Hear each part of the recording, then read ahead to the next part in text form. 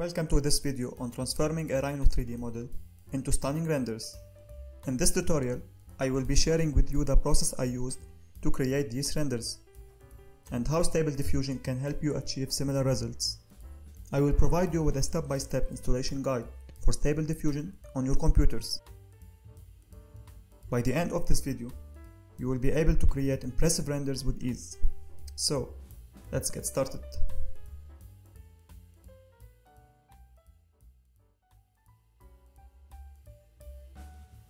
To download Python from the official website, go to python.org.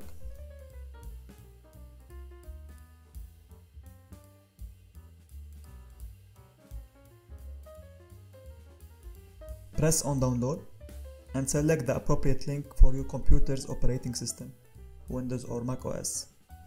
Choose the latest stable release. Go down and click on the installer link to begin the download. The website link can be found in the description below. The second step is we are going to install Stable Diffusion locally on our computers. We go to Google again and search Automatic 1111 GitHub. Then we choose this one, or you can copy and paste the link from the video description below.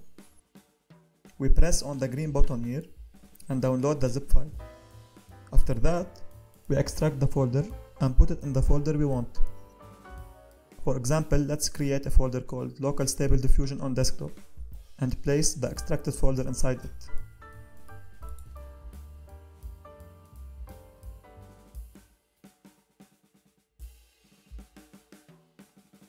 Now we open the folder, we go down and open webui.bat file, the batch file. It will start installing the Stable Diffusion package.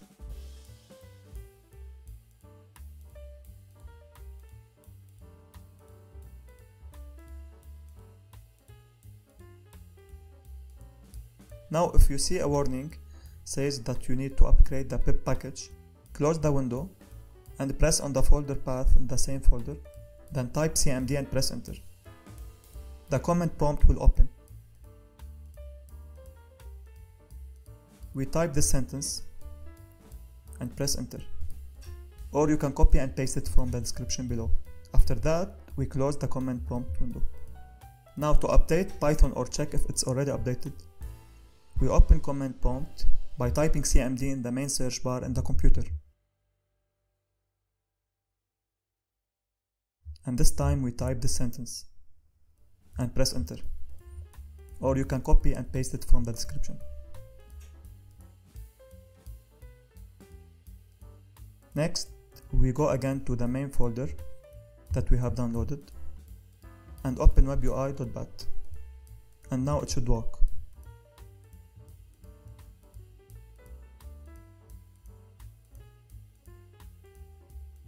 After the installation is done, you will see a link like this one. Copy and paste it into your browser like Chrome. You will see the Stable Diffusion interface.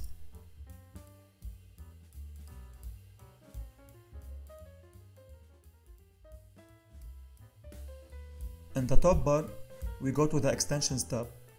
Then to install from URL, we paste this link from the video description here and click Install. After installing, you will get this message here.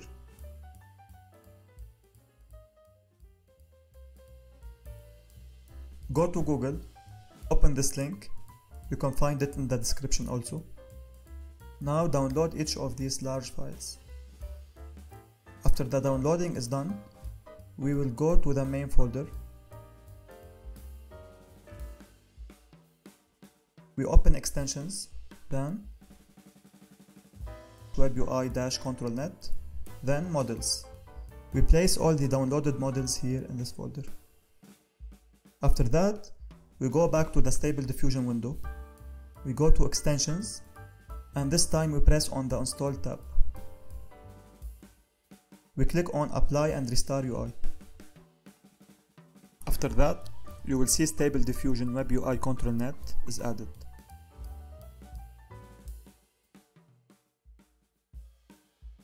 Now that we installed Stable Diffusion and ControlNet locally to our computers, we can start do our prompts. And in order to open Stable Diffusion next time, after you shut down your computer, you just need to do one step.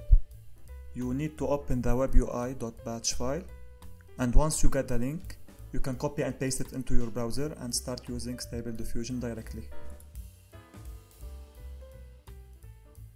To start using Stable Diffusion, first we need to choose the checkpoint from the drop menu at the top. At the moment, leave it as it is. In the next tutorials, we will learn how to install and add other realistic checkpoint models. Make sure that you are on the Text to Image tab. Then you press on the little arrow here to expand the ControlNet window. Click here to upload the image you want to render. It can be a screen capture from a 3D model.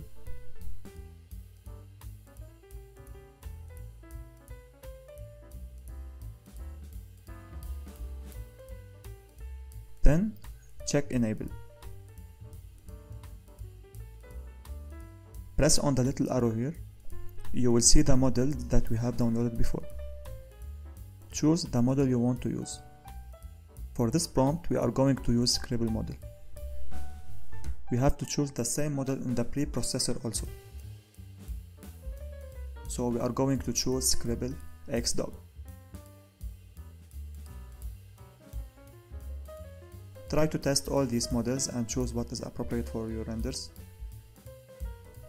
The next step is we are going to specify the batch count, which is the number of generations that we will get. Let's type 2 for this prompt. And here is the seed. At the moment, leave it as it is, and we will explore it in the next tutorials. Then we need to set the image dimensions.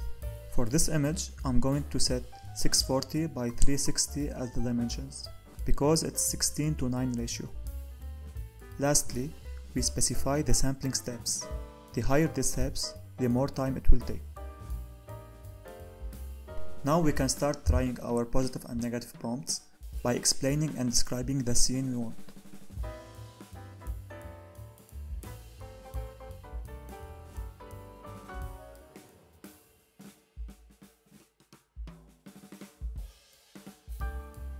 And press Generate.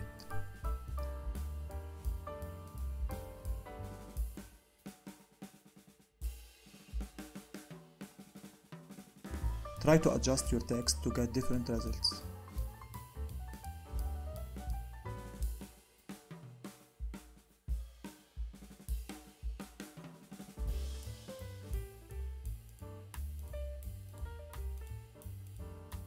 To see all the images that you have generated, go again to the Stable Diffusion folder,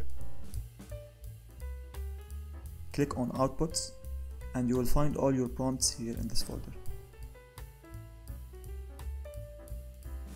And here are some results.